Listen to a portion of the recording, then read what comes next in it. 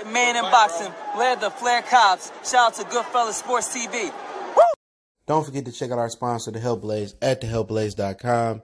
100% all natural products from lotions, soaps, foot soaks, bath bombs, and much, much more. Use the promo code Goodfella1Boxing. Tell them your boy CJ Goodfella sent you, get 18% off. We out. All right, man, we back. Goodfellas Sports TV in the building. Appreciate everybody for checking in. Make sure you hit that subscribe button, bell icon button, share the video. And it sounds like to me, Ryan Garcia is ducking Abner Mares, right? Now the narrative is that Abner priced himself out. All right, Abner sent this contract to fight Ryan on his own or for Ryan to come over, I think it was. I think he sent both, right? Now, they saying that, according to Lance Pugmire to Golden Boy Matchmaker, that's what he tagged, and I put the screenshot on the screen if I can remember. He says that, Abner is too small, too slow for Ryan Garcia, and they looking at other options, and, Ryan Garcia is probably going to fight Gusta. Remember, he was supposed to be the new Manny Pacquiao at lightweight, and I believe somebody whooped on him. It might have been Linares. Somebody beat him and took his mystique. And also, you got the other young guy, Hector, but I heard that the other, young guy, they don't want to put two of their prospects in the ring together. They'd rather fight Gusta, and I'll talk about that later. But I don't think it's necessarily Ryan Garcia ducking Abner. You got to understand, Abner Mares and Oscar De La Hoya, don't have good history. Straight up and down. If you remember, Abner Mares was removed from one of the Canelo, I think, Triple G weigh-ins, or was another fight. Oscar had him removed because he was speaking bad on Golden Boy, and what he said was that when he was at Golden Boy, he was sleeping in his car, and, before he met Al Heyman, he was in his car and wasn't getting treated right at Golden Boy, and when Al Heyman came along, Al Heyman basically saved his career and put some money in his pocket, and Oscar De La Hoya didn't like that, and he had him removed. So this may not be a case of Ryan, ducking. This may be a case of personal feelings here, but nonetheless, Abner is willing to fight him. There was some issues over weight. Abner wanted at 132. Ryan wanted him to come up to 135. And now what they saying is Abner's slow, old, and he been out the ring too long, and no, it don't make no sense. Like, dude, you fought for Cisco Forsaker. What fucking sense did that make? You know what I'm saying? I mean, Romario Dunno, you ducked him and then fought him, and it looked staged. Like, Abner would be the best win on Ryan's resume. Even if he fought Gusta, Abner Mares still accomplished more than Gusta ever accomplished in his career. Gusta ain't ever won a world title. Mares has won titles in multiple weight classes, I believe. And at the end of the day, Abner, actually pushed for the fight. He told Al to send an offer. Al sent the offer. And everybody's saying, well, Abner is known for pulling out of fights, and Abner is known. And they turn on Abner Mares now for Ryan Garcia. All I'm saying is, that's the best name on the table. Jorge is stuck over there in Japan. You know what I'm saying? He not going to get T.O. They don't want to fight Devin. They're not going to fight Loma. You're not going to fight Kimboso or Selby. They fighting each other. Like I said before, a lot of people sit here and they praise Ryan Garcia, but he ain't done nothing. Tank did a little bit of something. T.O. did a little bit of something too.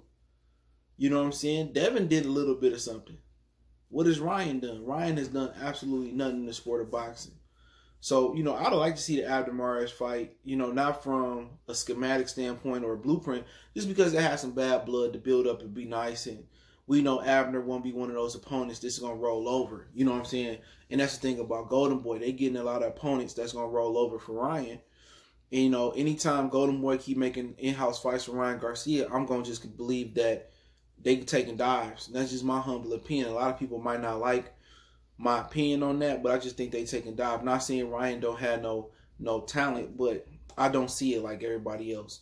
I don't even think he a top 5 prospect in boxing. I should Shakur, Devin, T.O. T.O. and Devin can be prospects. But Shakur, I keep saying Shakur, but can't say Devin. Gary Anton Russell, Colbert, Du Bois, Ennis. You know what I'm saying? I also think Virgil Ortiz, I put him above Ryan Garcia. No in particular order, but those 5, I believe, are better than him. And in a way, you probably go a little bit more deeper. Do you think he'd be better than Josh Kelly? Some people may not believe he'd be better than Josh Kelly. So there are some dudes that's on the rise. I mean, Travion Mazon on Golden Boy, he's a brother. You know, he one of the best kept secrets in boxing. We all know Golden Boy don't do right by the black fighters. But he another guy that's rising. You know, his stock is rising. And, you know, Damian Rock, hopefully I said his name right, Philadelphia, another prospect that's rising as a heavyweight. So there's a lot of good prospects out here, man. But I think Ryan got a tremendous fan base. But I think he should fight Abner. Why not? Why not put Abner to sleep? Abner been talking.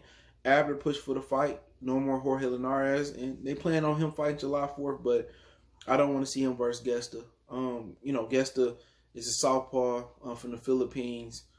You know, I just think he another guy that's gonna take a dive.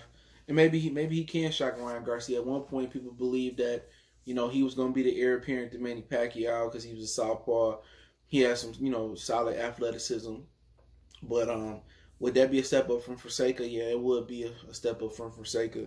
Gesta been at lightweight for a minute, and it just seemed like they feed Ryan all they faded stars to boost Ryan up. But at some point, Ryan gonna have to fight somebody that's worth a damn.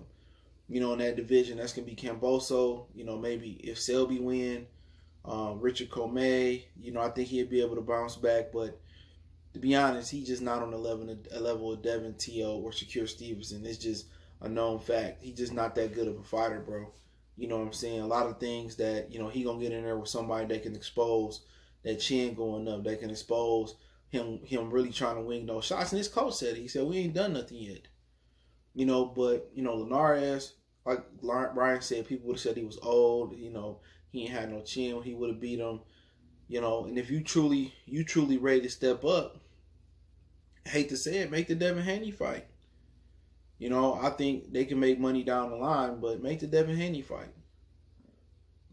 You know, but if they don't feel confident in him making a Devin, they just trying to get Ryan an easy belt. That's it. They trying to get Ryan an easy belt. You know, but I hate when fighters say, well, I would have knocked him out. I would have, hey man, take the fight. Tell Oscar to make the fight with Abner Mares. That's better than Gusta. Make the fight. We know Abner not going to come over to roll over.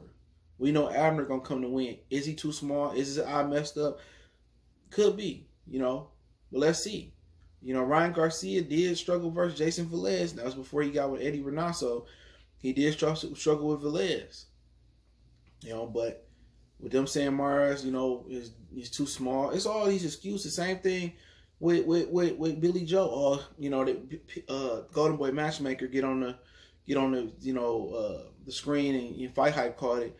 Billy Joe is too boring. They got all these fucking excuses.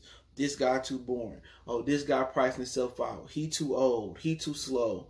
You know, it don't make no sense. You know, Golden Boy is a company that at the essence of it, Oscar De La Hoya, he will make the best fights when it financially makes sense for his fighter JoJo Gary Russell. But really, Golden Boy is a company in boxing that we don't need. And, you know, a lot of people over there dying. James the Beast Wilson, Rashidi Ellis, Travion Mazon over there. Hopefully I said his name right, in Austin. You know what I'm saying? A lot of them dudes over there suffering. Canelo don't want to be over there. There's rumors that he may leave in a few fights. You know, Golden Boy need to lead the game. DAZN built a platform, and the reason they probably going to go broke and get out of boxing pretty soon, they built a platform on two rinky-dink boxing promoters. Eddie Hearn named don't ring no bells in America, and Oscar De La Hoya ain't been nothing since Al Heyman left him. You know, and that's the God honest truth, man. But like I said before, man, I think they should make the Abner Mares fight. You know what I'm saying? What you got to lose? You got the superior athlete, but I'm telling you, they don't believe in Ryan Garcia. They're going to keep making in-house fights so they feel Ryan Garcia ready. They're going to get Ryan Garcia easy belt. When Devin leave and Loma move back down, T.O. move back up, they're going to get Devin Haney. They're going to get Ryan Garcia one of those vacant belts. Watch what I tell you. They're probably going to give him the WBC belt. He's going to be beating his chest talking about he a world champion, fighting some dude, some random dude, man. And that's how they're going to do it, man. They're going to continue to they're going to really map out his career. And for him, he's going to need a lot of great matchmaking. Visual Ortiz, in a minute, in about a year and a half, 2 years at the most, they're going to be able to clip his wings. He's going to be able to go eat in the welterweight division. Ryan Garcia going to need some training wheels on his wings for a while. So we'll see what happens. But, you know, in the lightweight division, there's not going to be nobody there for a while. Unless Burchett move up, you know what I'm saying, and Tank move up, you know what I'm saying, permanently.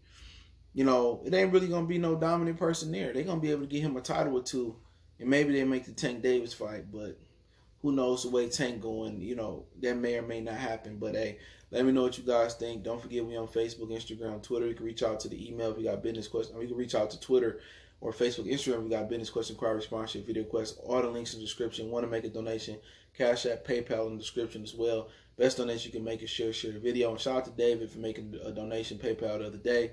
But you can just share the video for me, hit the subscribe button, let me know how you feel in the comment section. One time for the one time we gone.